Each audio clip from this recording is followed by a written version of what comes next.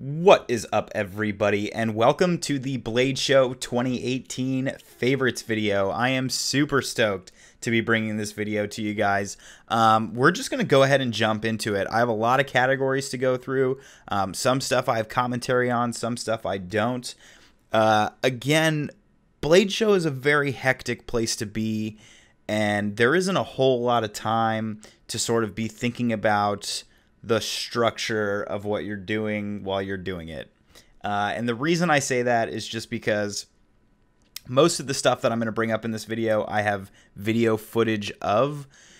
Some of it I don't. Some of it I have pictures of. And there might be one or two things that I don't have any footage of at all. So I apologize for that. And I'm going to go ahead and record this video right now before I sort of go through all that footage to try to figure it out. And you're just going to sort of get what you get, because I don't want the footage that I have to sort of interfere with who I choose as, you know, the best in any given category. And one final caveat, of course, is just that these are my personal opinions, and there are so many makers that I don't know or didn't see, or simply just have certain preferences that make certain knives jump out at me over others. So, like, please don't take this as the end all be all. And if you're upset that I didn't mention your favorite maker, or that you think that I'm an idiot because you tried the same knife and you didn't like it, cool. We're all allowed to have different opinions.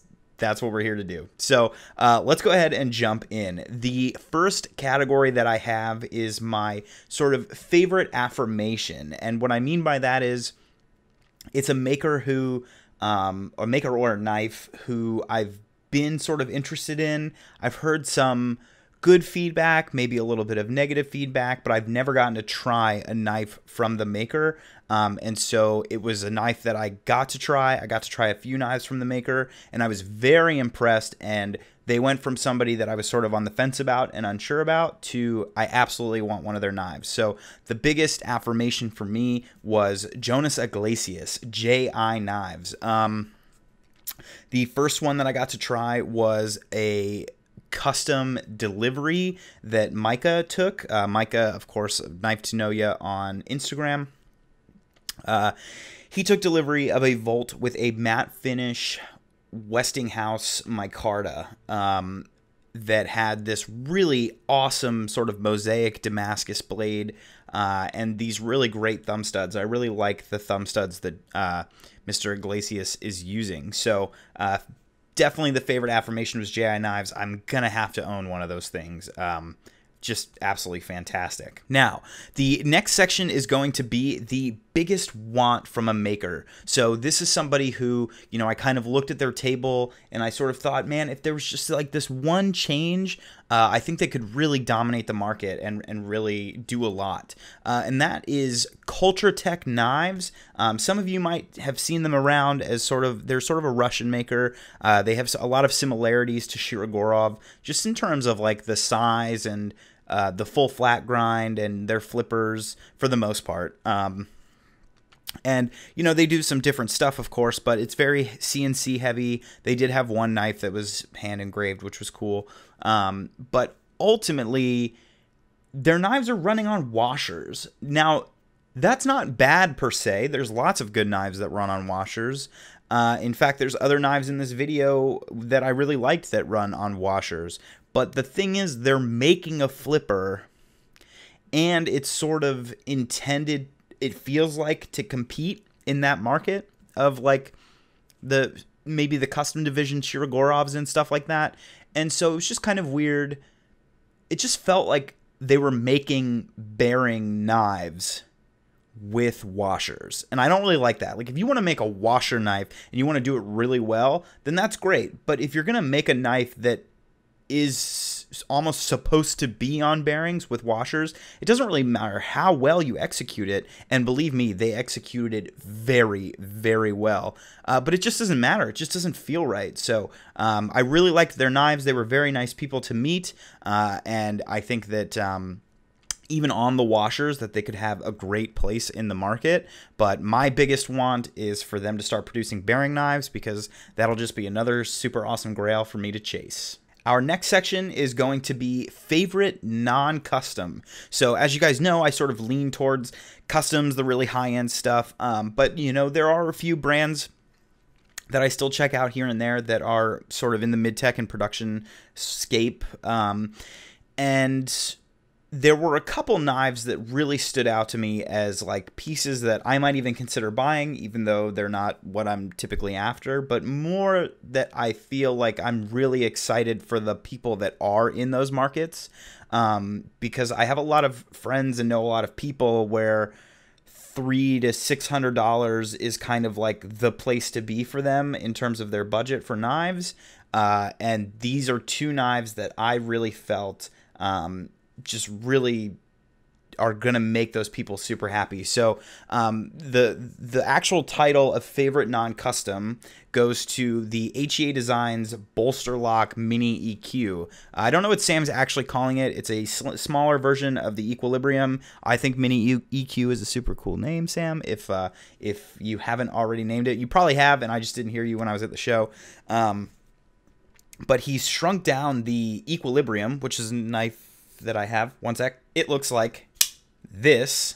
This is an HEA Designs Equilibrium. You can see it's a bit of a pocket sword. You can see how much is sticking out on this end. It's a pretty big knife. Here, I'll put it up next to my face. Like, I mean, it's taller than my head, so it's a big knife. He really brought this down to, I don't remember the exact blade length, so I don't want to say and get it wrong, but I think it starts with a 3 and doesn't go much further than that, if I had to guess. But it was super cool. So he had a regular frame lock version, like most of the knives that he's produced, but he also had this super awesome bolster lock version that I'm just really stoked about. So definitely look forward to that. And then an honorable mention is going to go out to the Adam Purvis Primordial. Adam Purvis is somebody who's been doing modification work for a long time. He got around to designing a knife and is finally getting it produced and manufactured. There are two versions of the knife which he's receiving from the manufacturer. There is a sort of silver titanium and carbon fiber variant, as well as a murdered out or blackout variant. And I must say, for such a small knife, the action was absolutely incredible. It was super fun to finger flick with that long sort of cutout on the top of the blade. And it dropped shut very comfortably and very smoothly. And it just felt fantastic in the hand. I think it was a really great overall size for the knife, especially for kind of where the market's leaning right now. And I was just really impressed with it. And I'm really happy to see Adam sort of like doing new things in the market. But I did not put this knife on this list because I like Adam or because I consider him a friend. I put it on this list because, man, it really, really caught my attention. And I'm super excited to see that thing hit the market. Our next category is going to be the sort of biggest happy surprise. So this is something that, you know, if I go to the show and I haven't maybe been paying attention to every single maker's Instagram every single day, and I get to the show and they're like, did you know that we did this? And I'm like, I didn't know you did that. That is amazing. That's sort of like what the category is. And that's got to go to the field grade Astio from Begg Knives. I hung out with JVO Designs, who designed the knife, as well as Matt Begg, who is now, I guess, running the brand. And, you know, the Astio was super cool when it came onto the market. And it was something that I was really interested in considering. Maybe I thought that it might be too big. And, you know, at $2,200 to $2,500, depending on the configuration which you chose, it was pretty significant, pretty steep price for what is almost sort of ultimately a mid-tech. I mean, those things have a ton of handwork in them and tons of finishing work. And so to call it a mid-tech is almost degrading. But, like, that's sort of what's going on, right? It's like a lot of hands on the same knife. It's parts that are, you know, the frames of the handles are just being sort of CNC'd out. And so while you do get these crazy mirror finishes and all this handwork, they are sort of like the ultimate pinnacle of what a mid-tech can be. And so, but again, at $2,500, that's like really hard to justify. Like $2,500 buys you like a really cheap art knife. You know what I mean? Like $2,500 is serious money, and can get you into some pretty sweet stuff in the knife market that has been made entirely by hand. And so I think that number really made a lot of people scared of the Astio, and it certainly did me. And it felt like that I was priced out of the knife, unfortunately. But when I got to the show and I started talking to the guys, they showed us the field grade Astio, and this thing is super sick. It is $1,200, and you can get it with a combination of micarta and carbon fiber, or just all carbon fiber. And instead of the mirror wash or full mirror blade, you're getting a sort of working finish. It looked almost, I guess, a stone wash is probably what it was if I had to try to remember. And so that was super cool. You know, $1,200 is a lot more reasonable. It's still pretty expensive for what you're getting, but the Astio is a really great model, and a field grade Astio is suddenly something that I could see myself considering. The next category that I want to hit is most improved. Now, this is a big one, and I really, you know, took time to consider this,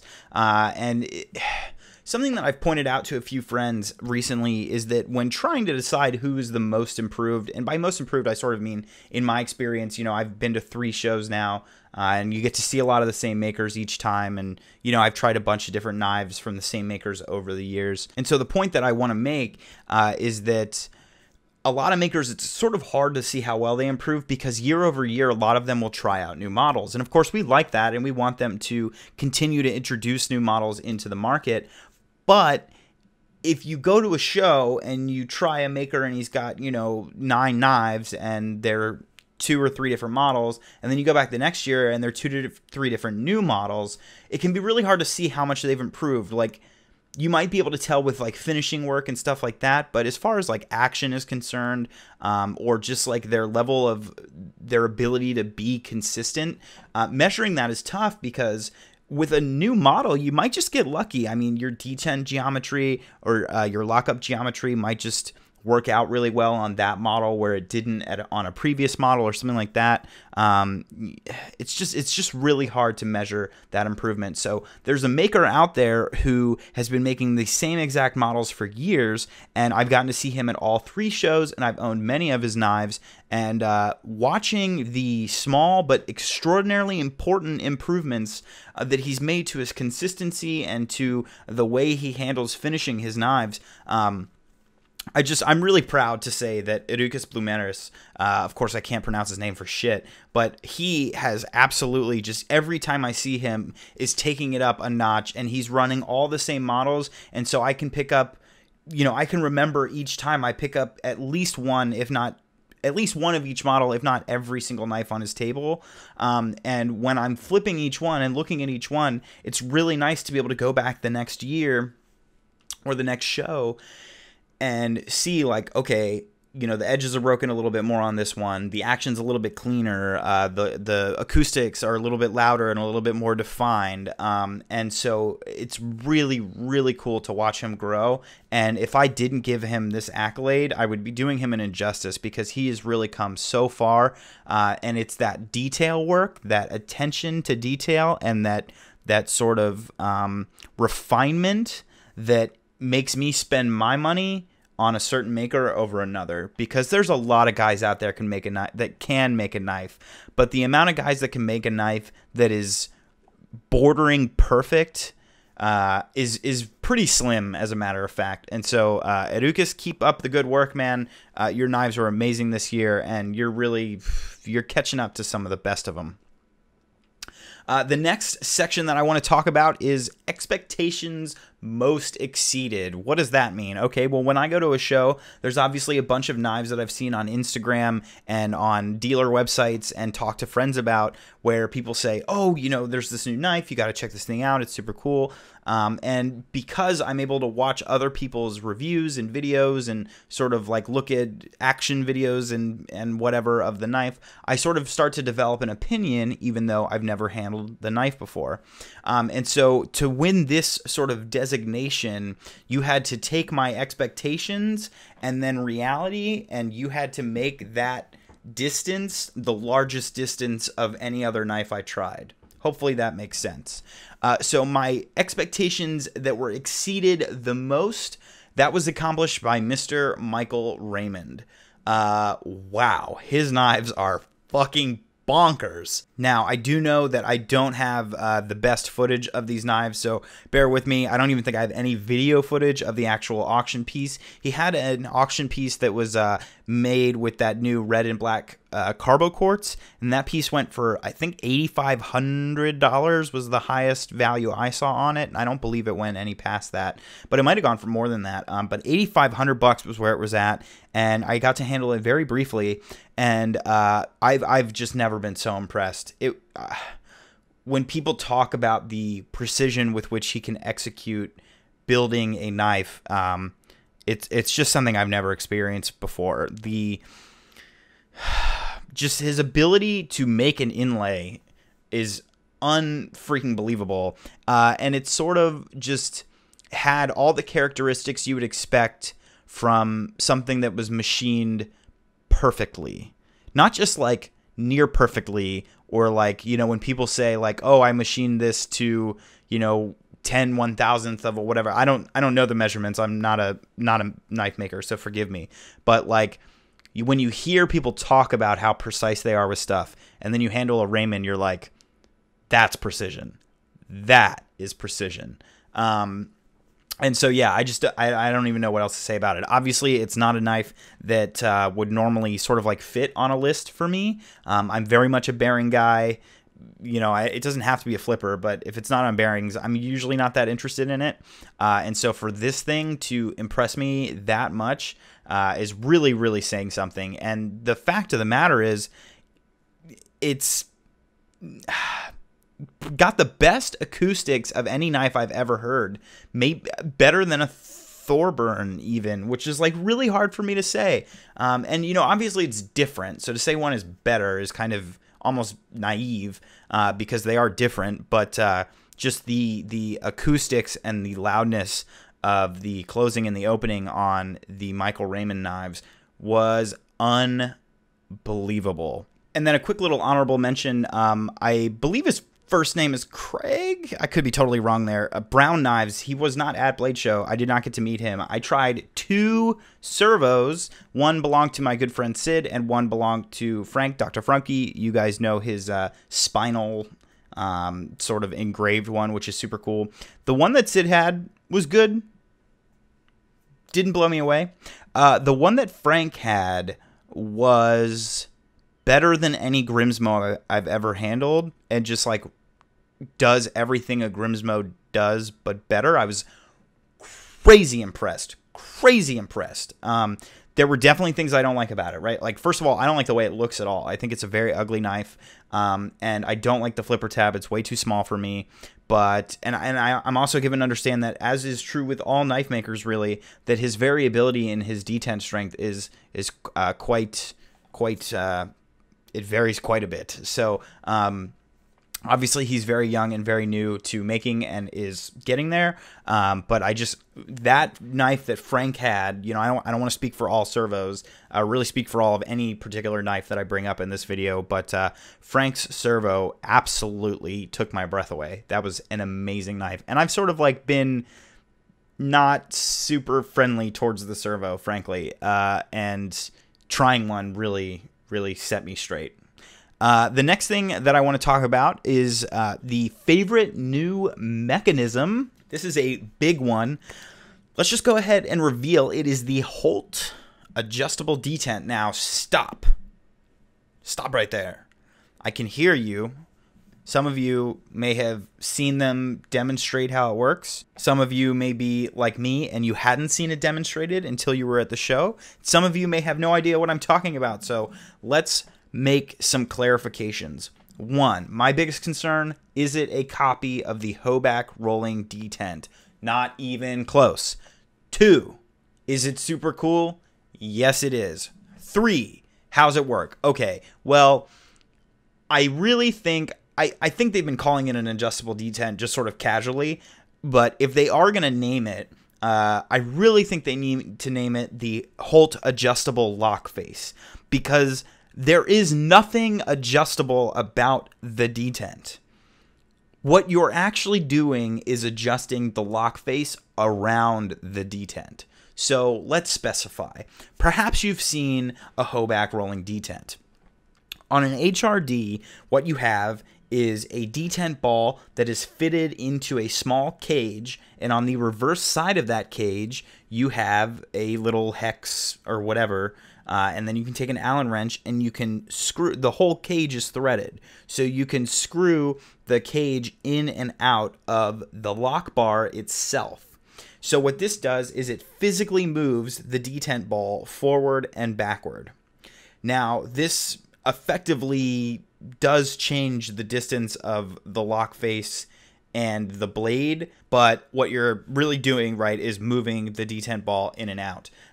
Also, because it's in the cage, a problem that I have with it is if it's extended quite a bit to give you a punchier deployment, a stronger detent, what you have is the cage is exposed, and so the detent ramp of the blade tang will catch the cage before it hits the detent ball, and so it has to sort of scrape past the cage to get on to the detent ball and ultimately come to a close. That's something I very much dislike, and of course I think everybody dislikes people copying people. And so going to the Holt booth and seeing this for myself was a big priority. So how does it work? All right, well, what you have is a removable lock insert, right? So like a steel lock bar insert. This is something everybody's really familiar with. You have a fixed detent mounted into the fixed lock face. Okay, so they haven't changed anything about the way a steel lock bar insert or a detent works.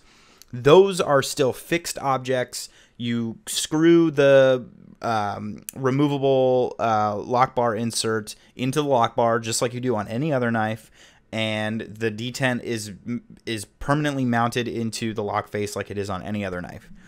What you're doing is inside the lock face, next to the detent, not touching but close to the detent, there is a pin, a flat pin. You are actually able, in the same way that you can on the HRD, use an Allen wrench and screw that pin in and out. So what you're effectively doing is, even though it's just a pin moving in and out, what you're really doing is moving the entire lock face over or behind the detent, okay? So even though it's just a pin that is pushing against the blade tang and therefore pushing the lock bar further and further off of the face of the blade tang, what you're really in effect doing is moving that whole lock face forward and backward, right? Because the lock face is what makes contact with the blade while the detent is inserted into the detent hole. So it's really cool because they haven't messed with really any of the things that we know work.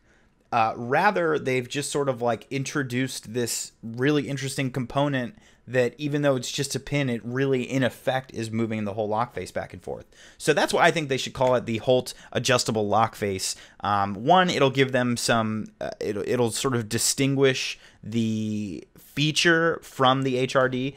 It will sort of not make people think of the HRD the moment they hear that. Oh my God, right? Like, the community likes to be like that. It's very like, oh my God, did you know? You know, so like it kind of eliminates that, and it's sort of more close to reality. So anyway, meeting the Holts was absolutely fantastic. Joe and Angie are just as awesome as in real life as they are on the internet via email. And I do want to shout out, Angie developed a pattern for the scales.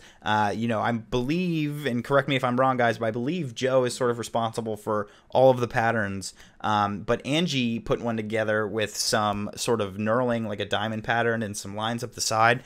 And that was easily my favorite. So way to go, Angie. That was a fantastic design.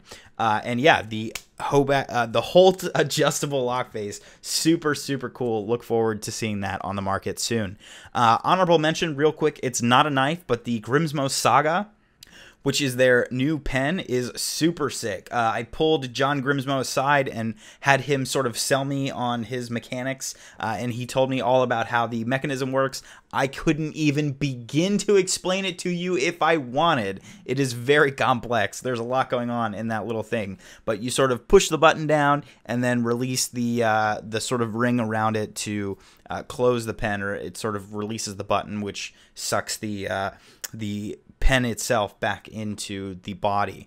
So that was just a really cool mechanism, and I'm sure if John hasn't already talked all about how it works on the Grimsmo YouTube channel, they probably will in the future, so go check that out. I'm sure you'll be entertained. Then real quick, we'll make a quick stop in the favorite non-knife section. I know you guys are here for knives, so I'll make this very quick.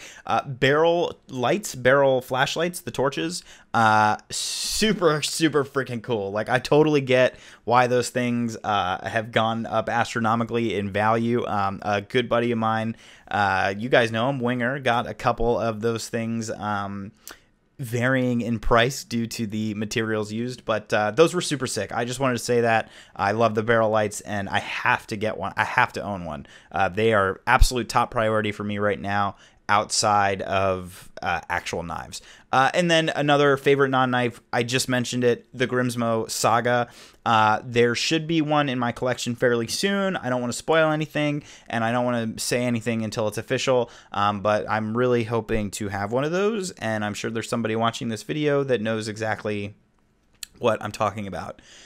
So, the Grimsmo Saga, super cool. Let's go ahead and move on. The best bang for your buck. I deliberated over this one quite a bit because it's really hard to judge value. You know, people value different things, different amounts, and I'm super biased. When you guys hear me say this maker's name, you're gonna be like, yeah, of course. But Andre Thorburn, I mean, I really just, I had sort of those thoughts affirmed by a lot of people that aren't in my immediate circle, that sort of just affirm everything I say, kind of. You know, I talk to other makers, and I talk to just a lot of people, and everybody sort of seems to agree that the fact that you can get one of these things, you know, this knife under $1,000 has a world-class action, a world-class hand rub finish, amazing engraving, beautiful materials, awesome file work, and I mean, just less than $1,000. He really just is the value city of the custom knife world. It's also really quick worth giving an honorable mention to Riat. I'm not like a huge fan of their stuff anymore, but man, they were selling this integral with like cool like CNC work on the spine that had an absolutely impeccable action. It was a lot of material, it was a big knife, so lots of M390 steel, lots of 6AL4V titanium, lots of carbon fiber, and an integral to boot. Very thick, very big knife, $450. What? They're gonna destroy the market with that knife. It was impeccable. My friend Sid picked one up. I got to play with it quite a bit. Wow, those things are a heck of a value. All right, so the one sort of negative section, right? What was the biggest disappointment of the show? There's going to be people that hear me say this, and you're going to jump on me, and you're going to be like, I tried that thing, it was amazing. Let me just say, one, it's not totally fair because I already didn't like the design before I tried the knife. So aesthetically, I already knew I wasn't going to be into it. And two, I got to be careful because the person who makes the knife is somebody I respect quite a bit, and I do not think that this knife is a bad knife. It's just that there are reasons that it disappointed me. So let's go ahead and jump in. It is the Koenig Goblin. This is the collaboration between Koenig Knives and Shark Knife Co. So that is Bill Koenig and Edison Barajas. And they've been working on this collaboration for a while. The full-size Goblin is actually a fairly decently sized knife. The Goblin that the Koenig Goblin is a small knife, a very small knife. I'm given to understand that in the future they will also make a bigger version, a Koenig Goblin in a bigger version. But for right now, I'm just speaking about this small one that they made. And so, okay, so why didn't I like it? Well, it really boils down to two things: the flipper tab and the shape of the frame. So the flipper tab was incredibly small. I believe that sort of the Goblin flipper tab already on the Shark Knife Co knives is very, very small. And the problem when you shrink a model down is that a lot of things that sort of worked on that model, you need to reconsider those things before you shrink them down. This is true of all the mini bag knives and everything like that. And so when they shrunk this knife down, the flipper tab became very, very tiny. And unfortunately, you know, tiny flipper tab is not always the worst thing. The Shirogorov Sigma managed to pull it off, even though it wasn't my favorite thing in the world. The problem with this one was that I slipped probably 3/4 of the time. So 1 out of every 4 pulls, tab pulls, I slipped because it was so small. And every time I slipped, it stung a lot. It was a very sharp point. It had sharp jimping. Not super, actually that's not true. It just had small jimping, and because it's such a tiny little triangle, just every time I slipped, it was like, ooh, like I didn't want to go for it again. And you know, it's already bad enough when a flipper tab lets you slip a lot, but when it lets you slip and it like really kind of burns you, it's kind of a bitch. And so I just wish that hadn't worked out the way that it did. In addition to that, I really felt like the knife could have been well served by fully contoured handles. Instead, they sort of have like a half contour and then like it's flat down the middle, and that just made it feel weird. And so I don't know, some clarifications, I guess, again, that I wanted to make was, one, I think Bill Koenig makes an excellent knife. If you already were interested in this model and you think it looks super cool, don't not buy it. You'll still love it. Like, Bill Koenig doesn't send out bad knives. It wasn't a bad knife. It's just that I found it to be pretty disappointing considering the level of hype that was around it and everything. It could have been done better. It sort of feels like a Wii knife. Whereas like the Koenig Arius feels distinctly Koenig. You could compare it most closely to Shirogorov's, but I still don't think that it's the same. You know, a Koenig Arius is distinctly Koenig, and I very much like that about it, and the Koenig Goblin didn't feel distinctly Koenig to me. It just felt like a really good executed Wii knife. And so whatever price point they end up bringing that to market at is probably going to be, I mean, I don't know what it is. It could be super reasonable. It could be $300, but it could be a lot more than that. And I'm just not sure that it's going to be totally there for me.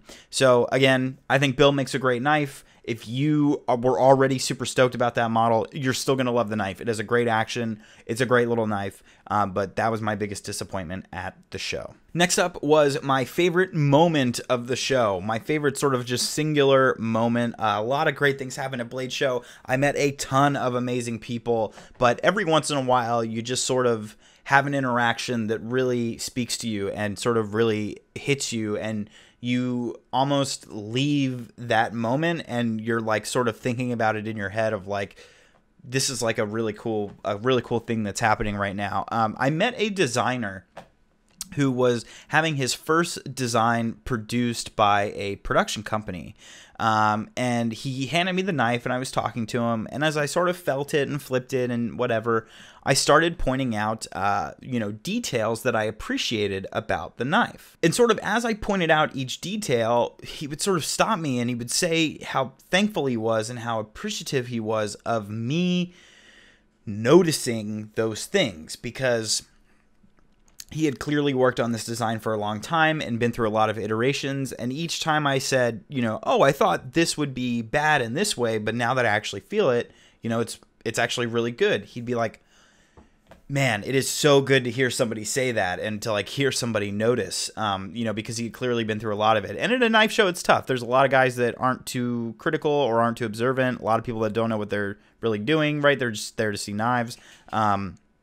And so through that whole conversation, I could almost see, I don't want to say he was tearing up. He wasn't, and I don't want to embarrass the guy, but, I could see his eyes were getting wet. And, just that, like, in that moment, he was like, all right, like, I fucking did it. You know what I mean? Like, this guy just said the thing that in my head I've been waiting to hear somebody say to me. And so that was a really cool moment. I was really glad that I could share that with him.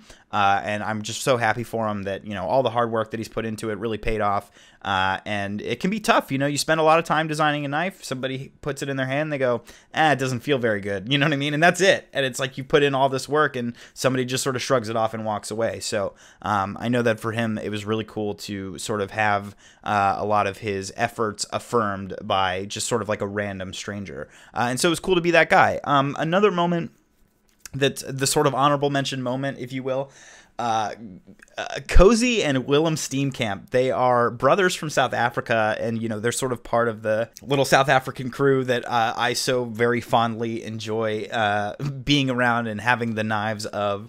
But man, they were like, they didn't have knives on the table. JD Van Deventer had sold out, and so there was a lot of this open table space, and the three of them were just kind of sitting there. And I had my Now Pack with me that was full of knives and tops and spinners and all kinds of stuff.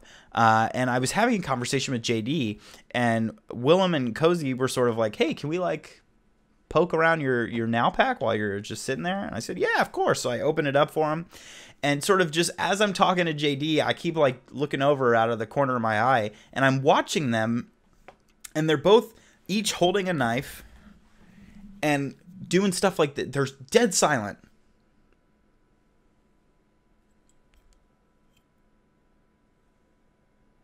They're both just sitting there, fully inspecting every inch and every detail of every knife, opening it, and then sort of, they'd catch my eye and be like, like, great knife, you know what I mean? And it was so cool. And so eventually I broke off and just started talking to them directly.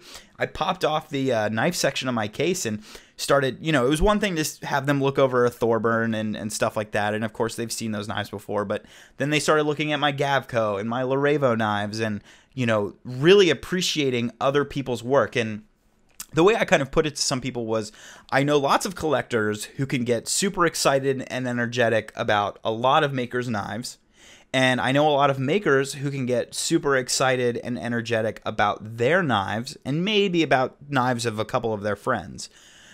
I've never before, and I'm not saying it doesn't happen, but I personally haven't before seen maker, or in this case a couple of makers, get so excited and energetic about just all the things that are in front of them. Doesn't matter what maker, doesn't matter if it's a knife, anything they've never seen before.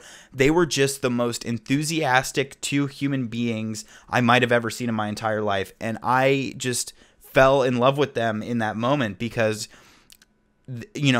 they're makers and I only know them as makers. I don't know them as collectors, but they just seem to have this profound appreciation for work and for materials and for everything.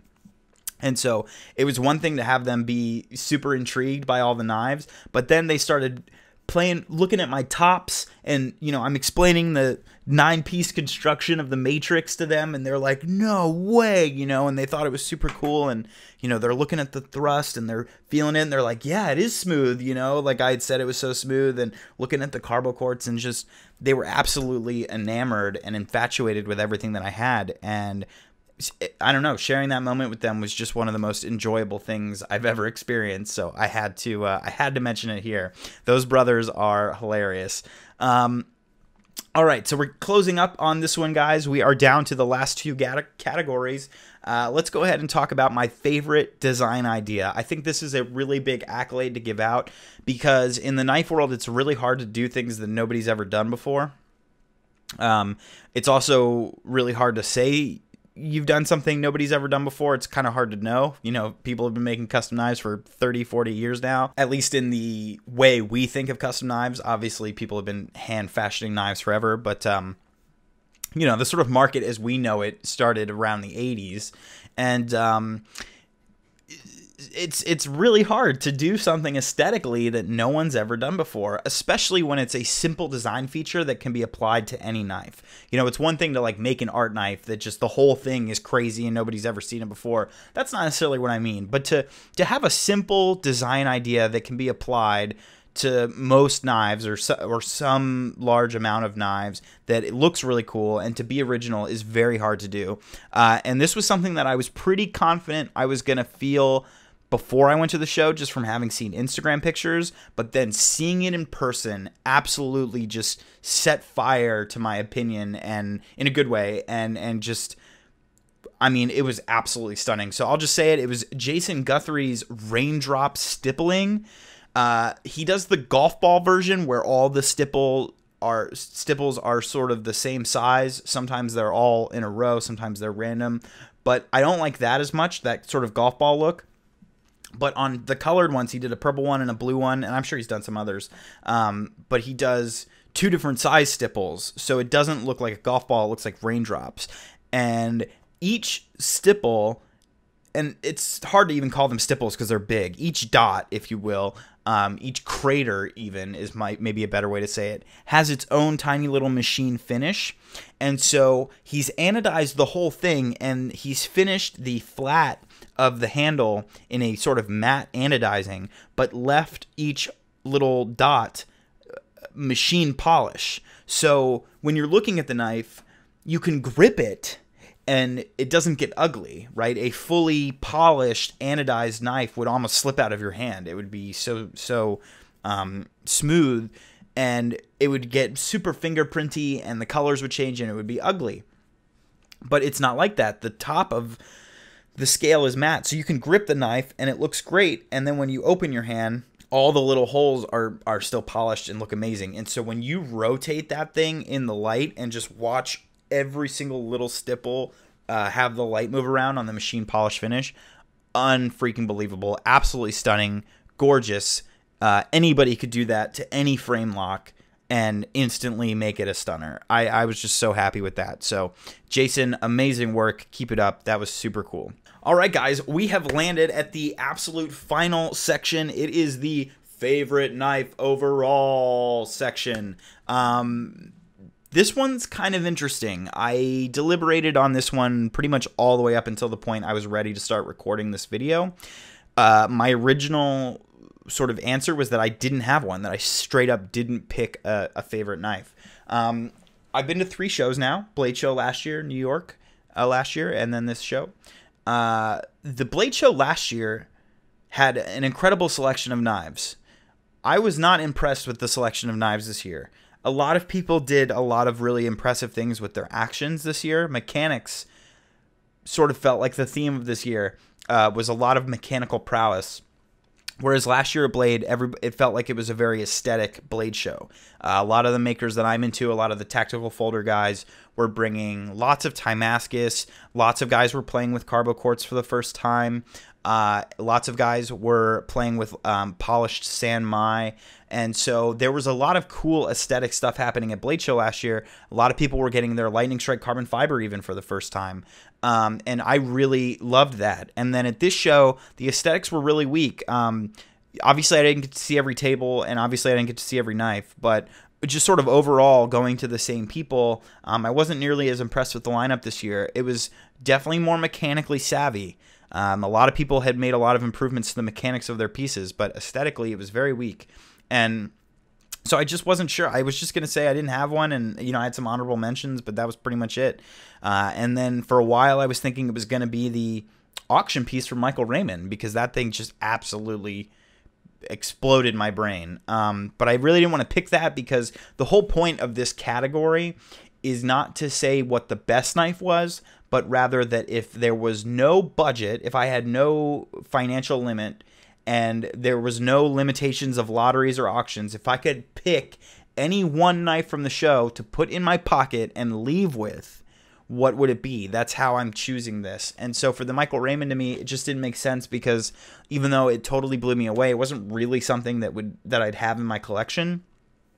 So I wasn't going to say anything. But ultimately, after thinking about it quite a bit, the knife that I would have taken home was a knife that wasn't available at the show. It was actually brought by a friend of mine, and that is Bill Touch, the double action.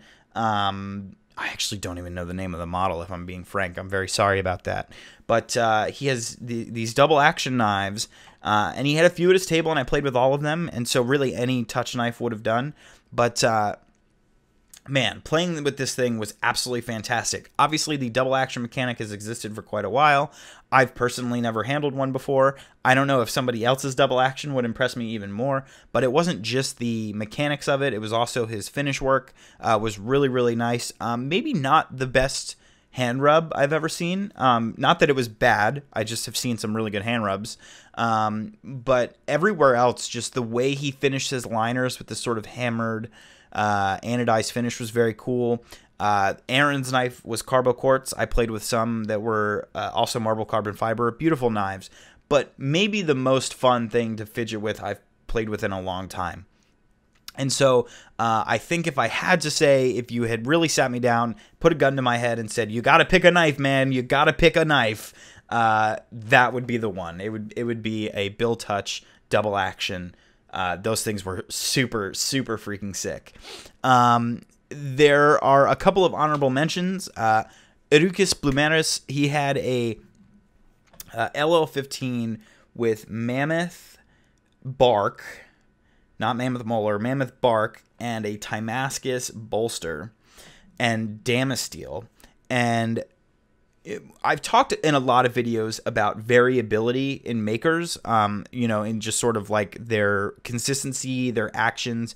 Every single maker has variability, especially when they're handmade, but even with CNC, every knife is different. And some makers have a very small window of where they're at, and so, from knife to knife, it feels very, very consistent, and there's only slight variance.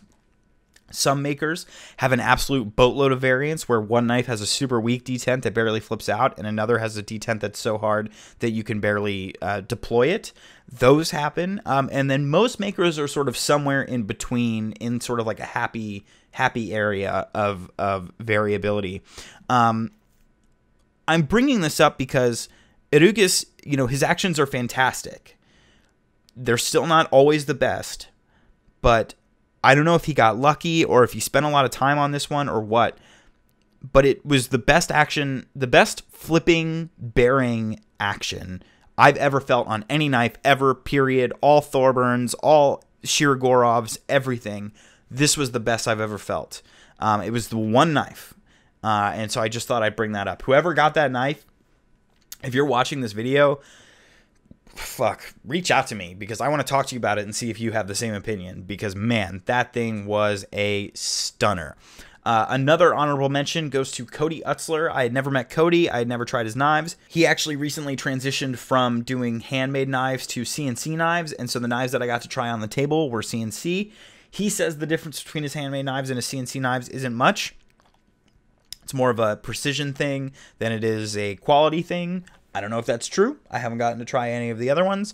But, man, those were super impressive. I got to try the 3 pieces that were on his table. He also had a slip joint. That was cool. But I'm just talking about the 3 flippers. 2 were sort of field grade, like micarta, titanium, bolster lock, working finish kind of knives. And then 1 was his full dress auction piece, which went for, I think, over $2,600. And that had a black Timascus scale, with a Timascus bolster and a very beautiful, I believe, Sanmai blade.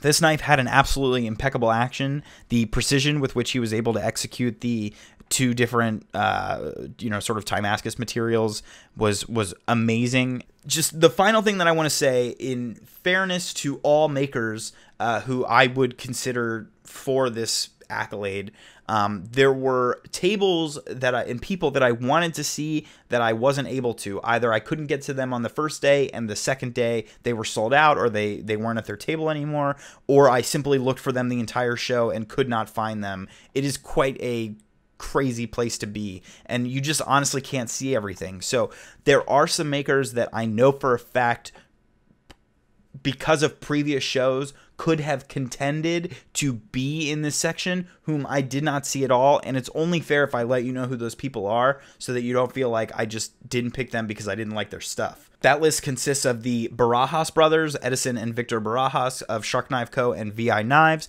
as well as their man, Will Colazzo, who is sort of their understudy. I love his knives as well.